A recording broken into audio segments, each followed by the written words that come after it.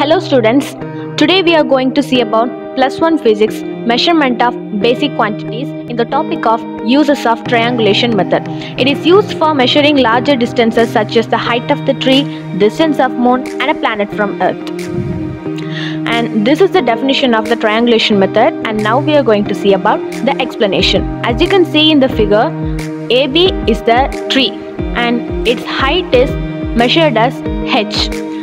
So AB equal to h, and C is a point on the ground and C is the point of observation, and the distance between the base of the tree, that is B, and the point of observation C, BC, equal to x is the distance.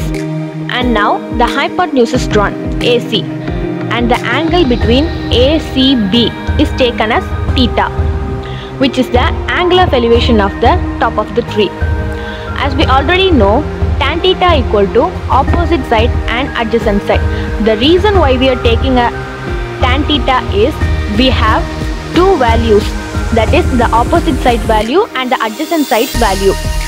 And now we are going to calculate the height of the tree from the tan theta equal to AB by BC according to the figure. So tan theta equal to AB equal to h and BC equal to x. So tan theta equal to h by x. Now we are cross producting it. We will get h equal to x into tan theta.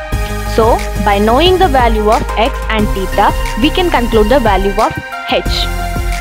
Now we are going to see one example, and it's from our textbook. It is in the page number 13, example 1.1. The question is, from a point on the ground, the top of the tree is seen to have an angle of elevation of 60 degree. The distance between the tree and the point is 50 meter. Calculate the height of the tree. Now we are going to write the given data separately. So the theta equal to 60 degree. The angle of elevation is 60 degree, which we calculate it in its tan value. And x is the distance between B and C is 50 meter.